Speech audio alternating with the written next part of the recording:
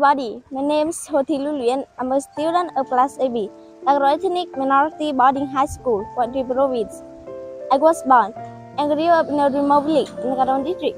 Therefore, I'm very proud being a student of my boarding school. We taught a lot of useful knowledge and skill for ethnic minority students. Everyone has a dream in life.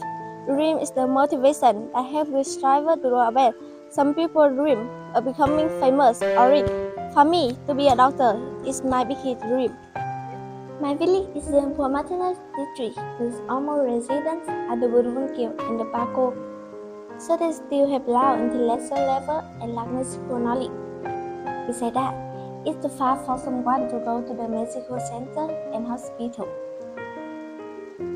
especially in the rainy and flooding season. There are many people who suffer from different diseases, so the medical staff have to work very hard.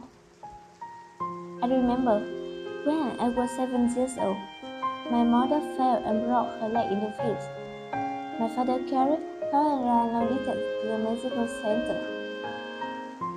Although they were crowded and lack of facilities, I tried their best to cure my mother.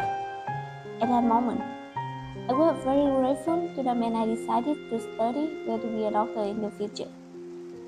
If my dream comes true, I will be able to bring happiness to the sick, the poor, and everyone.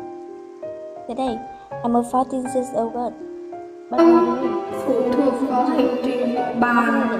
in addition to my school knowledge, I often read books and learning the internet. I will try my best to be a doctor who will serve the community and help the poor, because giving love to others means receiving more than that. I hope my dream will come true in the future. Thanks for watching my video.